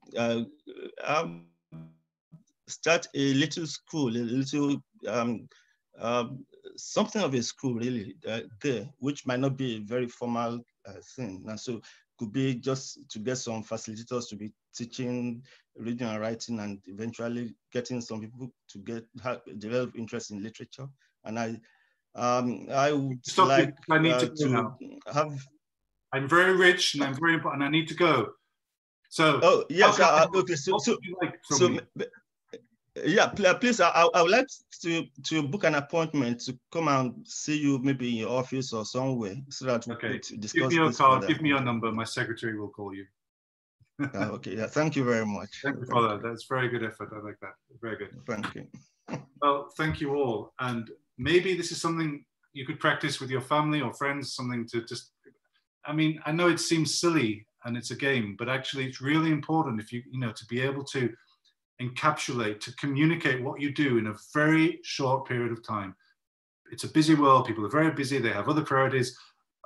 Many other charities, I'm sure, are asking them for money if they're wealthy.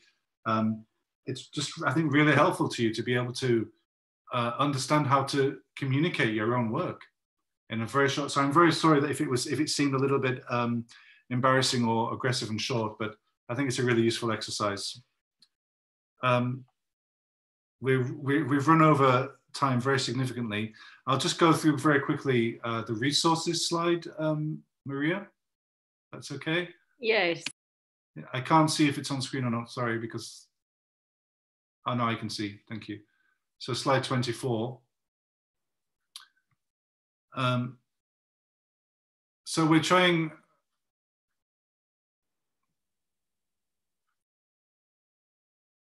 that's it. So we've talked, the centers have talked to everybody about the importance of PEN International, but actually we are trying really, really hard to fundraise on that global level. It's a very small team. It's me, half of another person, trying to use PEN's centenary next year as a way to get new interest, new engagement, and new funders. But I think what Romana said to me is that in the future, it might be that we want to give grants to centers to develop bigger projects over a longer period, which means we might not be able to support as many as centers. So it's going to be bigger work, longer periods, fewer centers, unless we can somehow raise new money, which is really, really challenging, obviously. So it's really important that centers start thinking, start planning, start being creative about how they can fundraise locally.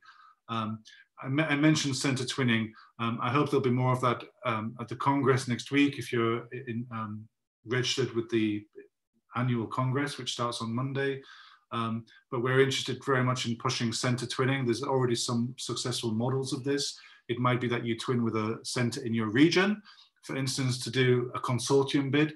Sometimes it's much stronger to go as a group of different centers in the same region to that funder, and that will be stronger and give you a better chance of getting funds rather than just one center. So think about center twinning.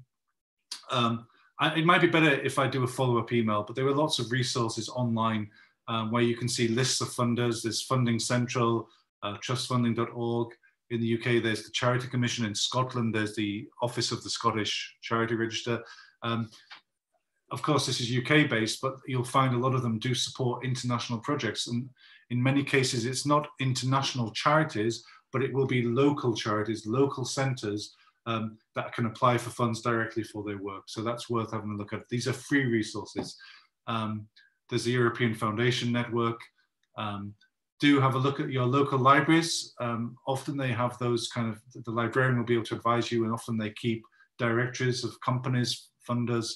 Have a think about your local businesses. Now, I was thinking about this. Even it could be there's a restaurant that's local. You could maybe speak to the owner if they're willing to give a percentage of what they sell to your charity. So this is good for their customers. It shows that they're supporting a charity, that they're socially minded, that they have social responsibility, and it's not hard for them to give a percentage of their of one of the meals on their menu, for instance, to that charity. It will be small amounts, but it will build up, and it will raise awareness of your charity as well. It will raise awareness of your project and your centre in the community. Have a think about law firms. Of course, legal, human rights law is very important, a part of freedom of expression globally. Perhaps you can go to your local solicitors, local law firms, and ask if they have a fund. In Europe, solicitors firms often have a charitable committee that give grants to local organizations as well. So it's worth doing some research on your local law firms. Have a think about your local community. Schools often have budgets to do kind of literary projects for their pupils. Perhaps it's a way that you can partner with the centre, with local schools, and get some funding that way to provide resources, to provide workshops and sessions through the work of PEN and Our Values. Have a think about religious centres. That might be churches, it might be mosques, it might be a synagogue. Often it's possible to make a relationship with the imam or with the priest of the church and ask them to do a collection for your charity. Ask them to ask if you can put up leaflets and information about the centre and the project on the notice boards in the mosque, in the church, whatever it might be. Embassies often have pots of money for local initiatives. So do some research on your local embassy and on the grants that you might be able to access there.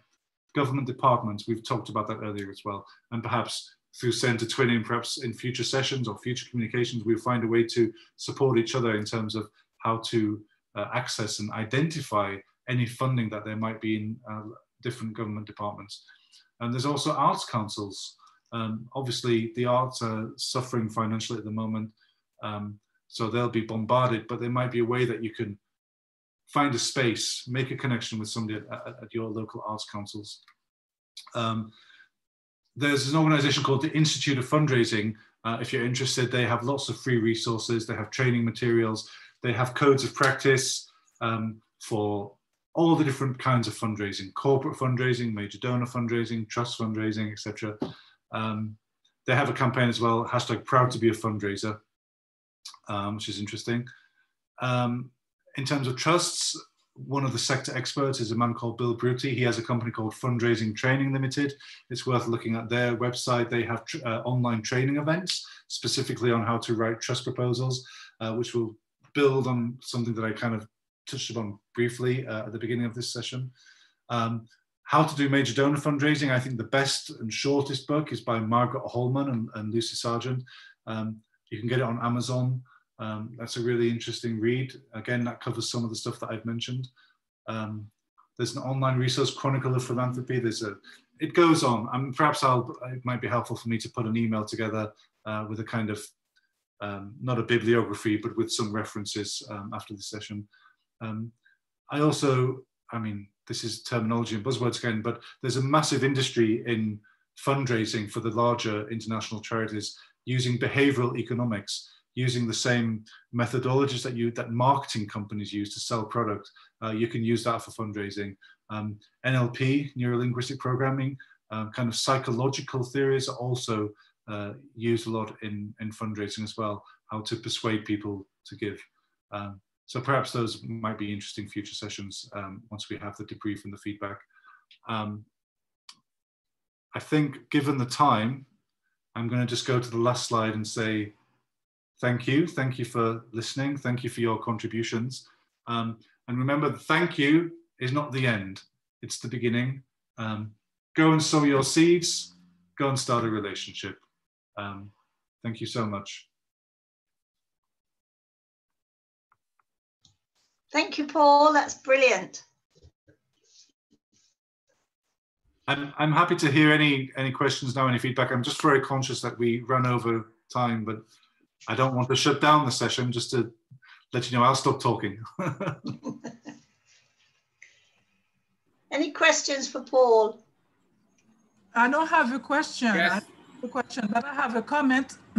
I understand from that brief presentation that fundraising is an art in itself and is also something that needs dedication. You have to have a couple of person or a team working, because to me, the word here is follow up. It's not just getting money, but building a relationship and following up, and it takes time and dedication, and you have to remember to do it all the time. Yeah, it's hard. I'm not saying it's easy. And that's why, maybe we think about volunteers and just getting people to contribute, not financially, but just to be able to help you to do that research, to make those templates, to keep those relationships. But I don't underestimate how challenging it is.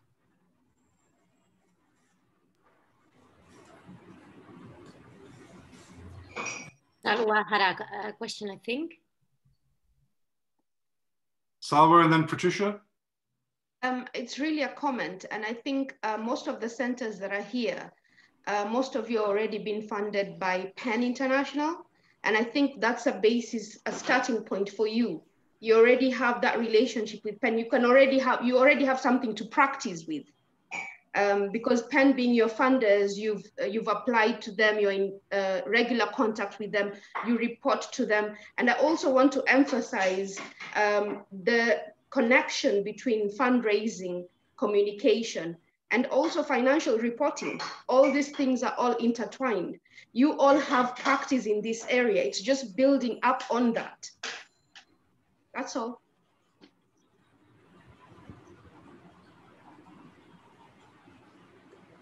Patricia, did you still have a... Yes, I just wanted to make a comment. It's not a question. I think today's webinar was quite informative, and I think brain clacking as well, because it's not something that we do every day. It's like someone already stated, it needs practice. One has to acquire those skills. So I hope it's not a one-off thing. I think I'm speaking as a member of PEN Malawi, would need more of such sessions, and also maybe exercises just to help us practice. It's a skill that one has to attain over time. It's not a one-off thing. My experience has been that it needs a lot of work. It needs a lot of work, and people have to be to be trained, to be knowledgeable on how to make money for a pen center, because historically we are used to being funded. We are used to being funded, and maybe that's why we haven't been empowered enough to raise money on our own. Now our focus on that was that we should be able to report better financial reports, you know, we need to show our success stories, you know. So this is a new area. This is a new area for most pen centers, I suppose. So I think we need more empowerment in this area. Yeah, sure. that's just the comment I wanted to share. Yeah, it's really interesting, Patricia, and I hear what you're saying. I think I might have failed in this session because what I was trying to convey is that it's not rocket science. You talk a lot about skills, but it really is just about connecting with the person, the way we do in our relationships. You know, it's just about being able to communicate the work that we do honestly and clearly. And I think, you know, we do the work, we talk about the work all the time, and we shouldn't be nervous. We shouldn't be intimidated. We shouldn't feel that somehow, you know, we don't need to do a degree in, like, you know, it's not engineering. We're not building a car. We're just talking to other people about something that we're really passionate about and we believe in. And we're writers, we're creators, we work with language. You know, it's just another way of telling a story. Yeah. Folu, I think, had something to say. I think he raised his hand. And Abdullahi. Okay, yeah.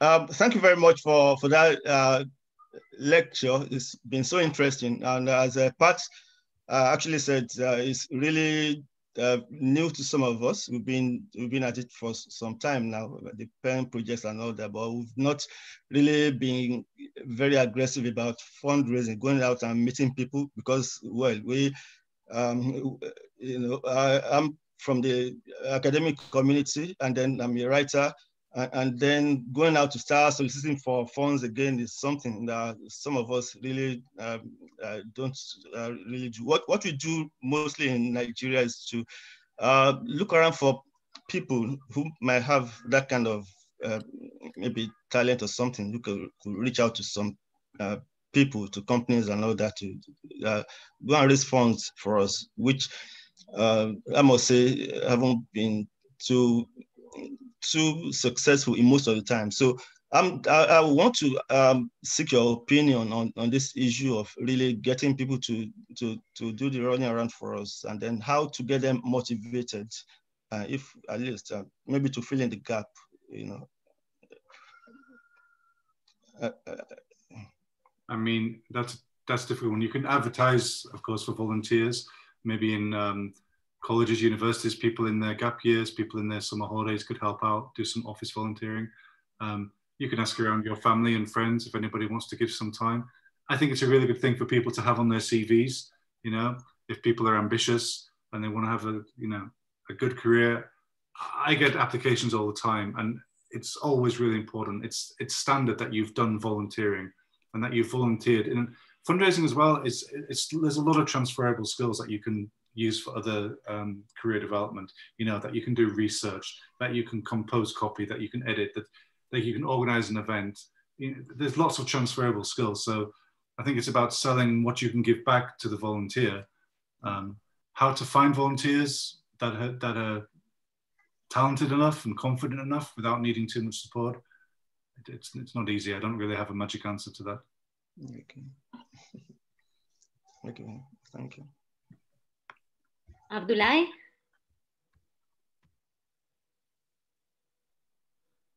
Thank you, Maria.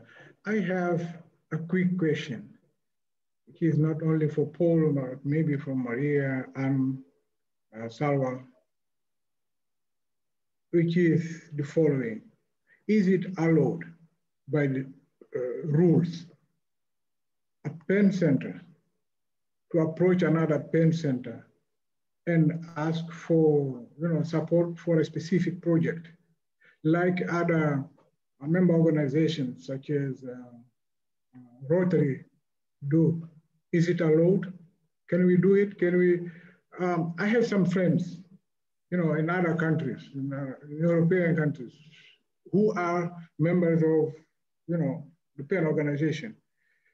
Can I talk to them and ask them to support, one specific project in my country? Is that allowed? This is the question. Thank you. If there's a rule, I would break it, because PEN is a global movement. It's all about supporting writers, promoting literature across borders. I would be very shocked and surprised. And what I understand is that we want centers to work more closely together and to support one another. It's about those more successful centers, I'd say Northern Hemisphere centers, supporting centers in the Global South. And I'd say it's about centers in those regions supporting each other as well. We've already heard today that every center's got a different bit of experience, somehow raised funding in different ways that other centers might not have been able to do. So I think peer-to-peer support, helping each other, connecting with each other, is more important than listening to me, talk about some of those theories. I'd say yes. Salwa, I think you've been with PEN the longest. I don't know if you know anything I don't, but I am a rule breaker. Sorry, I didn't get the question. I had some interruptions here. Yeah, is there any rules?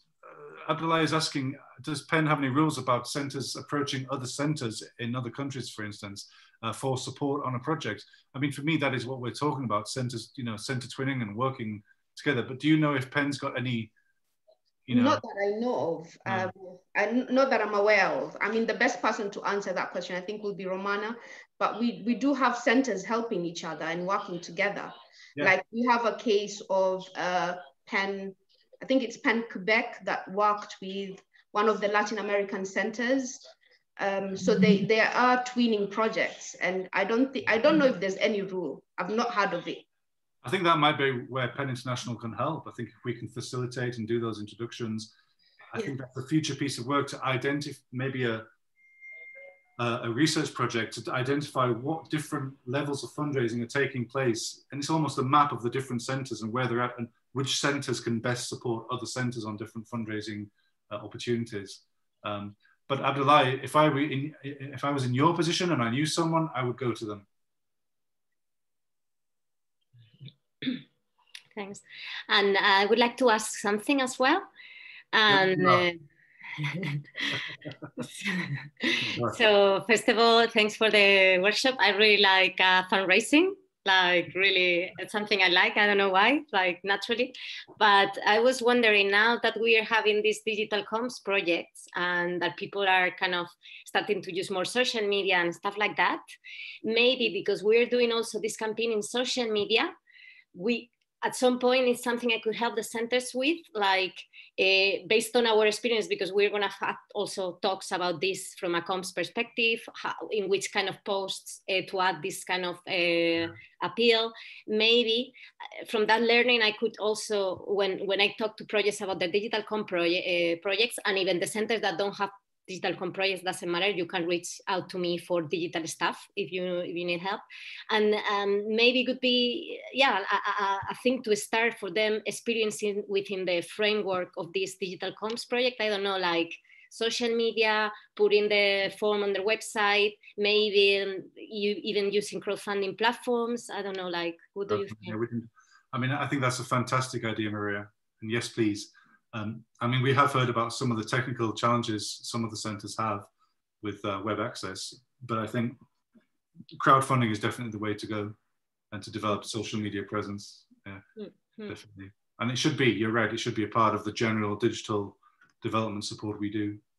Excellent. Yeah, thank you. So if any center wanna incorporate that to their social media work and the website, just talk to me, and also I'll get in touch with Paul. Yeah. Thanks.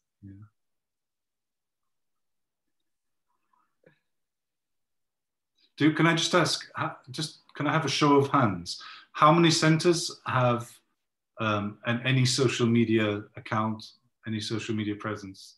Just put your hands up if you have a, yeah, so Haiti. So do you give people, your followers, do they have opportunities to send a donation? Do you put out your bank details, or, you could, no? Okay, that's something maybe to think about in your strategies for future years. I mean, it's a little bit transactional, so I'm contradicting myself, but it is a way to identify you know, new audiences and be able to go to them at a later stage to invite them to an event or to engage them more. Yeah, I think I've said it all, but thank you so much. Great. Thank you, Paul. That was brilliant. And I hope to do a second session, maybe with more specific on if the feedback is for specific areas, maybe going through how to write a template, how to write a proposal, maybe that might be helpful.